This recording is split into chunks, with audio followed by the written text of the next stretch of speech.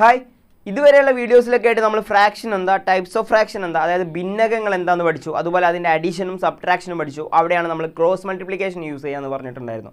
So ഇനി multiplication of fractions ഇവിടെ എത്തുമ്പോൾ നിങ്ങൾ മുന്നത്തെ വീഡിയോസ് കണ്ടിട്ടില്ല എന്നുണ്ടെങ്കിൽ നിർബന്ധമായിട്ടും കണ്ടിട്ട് മാത്രമേ ഇത് കണ്ടിട്ട് കാര്യമുള്ളൂ എന്ന് പറയണമെങ്കിൽ പറയാം. എന്നാൽ ജസ്റ്റ് നിങ്ങൾക്ക് അറിയണമെന്നുണ്ടെങ്കിൽ നമുക്ക് അഡീഷനും സബ്ട്രാക്ഷനും പറയുന്നുള്ള മുന്നത്തെ വീഡിയോസ് പോയി കണ്ടിട്ട് വരിക കേട്ടോ. ഇനി multiplication of fraction. Multiplication of fraction എന്ന് പറഞ്ഞു കഴിഞ്ഞാൽ ഇവിടെ പ്രത്യേകിച്ച് കൺഫ്യൂഷൻ ഒന്നും വേണ്ട. ഇവിടെ എല്ലാ ക്രോസ് മൾട്ടിപ്ലിക്കേഷനും നമ്മൾ യൂസ് ചെയ്യുക അഡീഷനിലും സബ്ട്രാക്ഷനിലുമാണ്.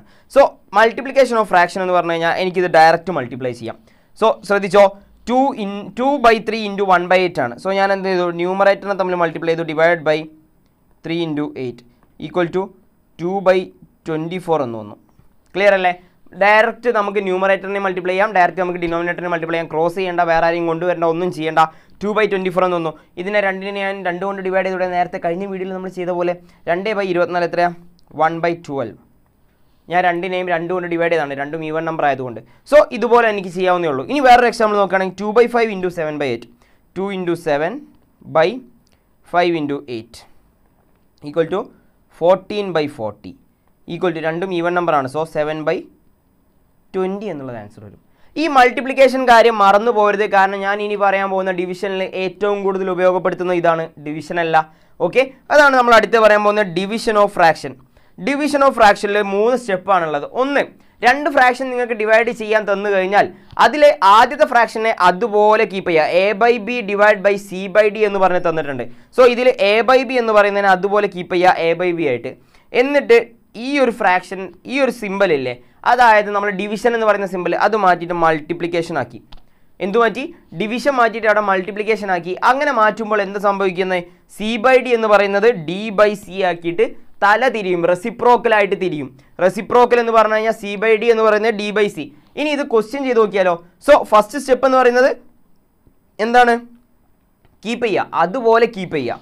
രണ്ടാമത്തെ സ്റ്റെപ്പ് ആ ഒരു സൈൻ മാറ്റിയിട്ട് മൾട്ടിപ്ലിക്കേഷൻ ആക്കുക. ദെൻ മൂന്നാമത്തെ സ്റ്റെപ്പ് രണ്ടാമത്തെ ടേമിൻ്റെ റെസിപ്രോക്കൽ എടുക്കുക. സോ ഇവിടെ 1/2 ഏതെങ്കിലും ഒരു ക്വസ്റ്റ്യൻ എടുക്കാം നമുക്ക്. 3/4 divided by 2/5. Okay, 3/4 divide by 2/5 എന്ന് എടുത്തു. ഈ 3/4 ഡിവൈഡ് ബൈ 2/5 എന്ന് പറഞ്ഞു കഴിഞ്ഞാൽ എന്താ? 3/4 ഇൻറ്റു, കണ്ടോ ഫസ്റ്റ് ടേം അതുപോലെ ഞാൻ എഴുതി, സെക്കൻഡ് ഡിവിഷൻ്റെ ആ സൈൻ മാറിയിട്ട് മൾട്ടിപ്ലിക്കേഷൻ ആയി. അപ്പോൾ എന്താവും? 5/2 എന്ന് പറഞ്ഞിട്ട് തല തിരിയും. സോ 3 × 5/4 × 2. സോ ഞാൻ പറഞ്ഞല്ലോ മൾട്ടിപ്ലിക്കേഷൻ പഠിച്ചാൽ ഡിവിഷൻ എളുപ്പമെന്നുള്ളത്. ആകെ അറിയേണ്ട കാര്യം ഡിവിഷനിലെ ഫസ്റ്റ് ടേമിന് അതുപോലെ എഴുതിയിട്ട് നമ്മൾ ഡിവിഷൻ സൈൻ മാറ്റിയിട്ട് മൾട്ടിപ്ലിക്കേഷൻ ആക്കും. എന്നിട്ട് സെക്കൻഡ് ടേമിനെ നേരെ റെസിപ്രോക്കൽ എടുക്കും, അതായത് തല തിരിക്കും. സോ 15/8 എനിക്കിതിൻ്റെ ആൻസർ കിട്ടി. സോ ഇതുപോലെ നമുക്ക് ഈ കാണുന്ന ക്വസ്റ്റ്യൻസ് എല്ലാം ചെയ്യാവുന്നേ ഉള്ളൂ. 1/5 ഡിവൈഡ് ബൈ 10/11 എന്താവും? 1/5 × 11/10 എന്നാവും. കാരണം ഡിവിഷൻ മാറിയിട്ട് മൾട്ടിപ്ലിക്കേഷൻ ആവും. സോ ഇത് തല തിരിയും. എന്തായി? 1 × 11/5 × 10 ഈക്വൽ ടു 11/50 എന്നാവും.